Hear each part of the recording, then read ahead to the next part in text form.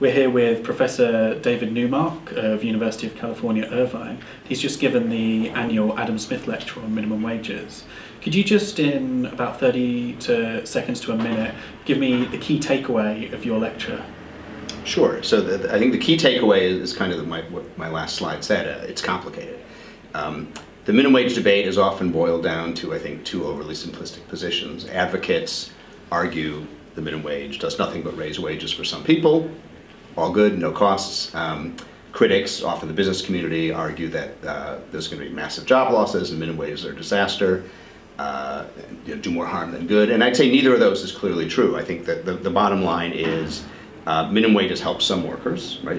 If you keep your job and your hours aren't reduced, and you now earn a higher wage, you're happier, you're better off. If you're in a low-income family, that family's better off. But the fact is some low-skilled workers, the group we're trying to help, do lose their jobs. There are some hours reductions. So there is some cost. Again, that's not decisive. It means you have to weigh the costs and benefits. In addition, one of the other key points I make is that the minimum wage is really about trying to help poor low-income families.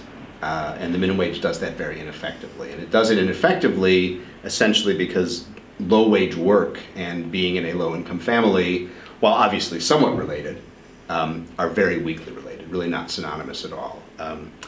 The majority of poor families with working-age adults actually have zero workers, and many minimum wage workers are kind of middle-class, upper-middle-class teens in non-poor families.